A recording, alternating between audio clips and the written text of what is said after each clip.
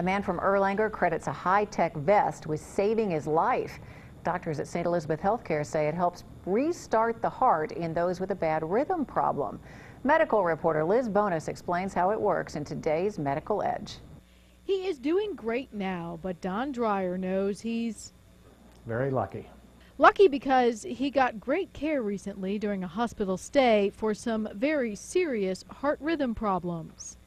As part of his care, however, he left the hospital with something that he says saved his life. It's kind of an interim therapy, you might think. In this case, though, it went off and it did what it was supposed to do.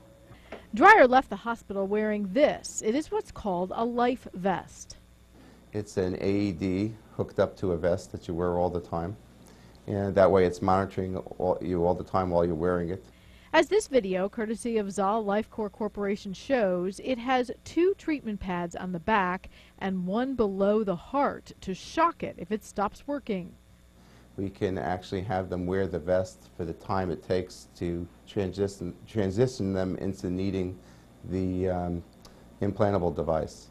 Dr. Sheldon Brownstein was part of the cardiology team that sent Dreyer home with the life vest, and sure enough, his wife soon heard it go off. It shocked me while she was out of the room, which I didn't feel much. The life vest also gives commands, so she knew to let it do its work. And Dreyer knows. But it did save my life, no question. Dreyer now has a permanent heart rhythm device implanted. His heart is beating strong and happily, he says. You see, this was Dreyer's second heart attack, so there's no question, he says also. So God saved you twice.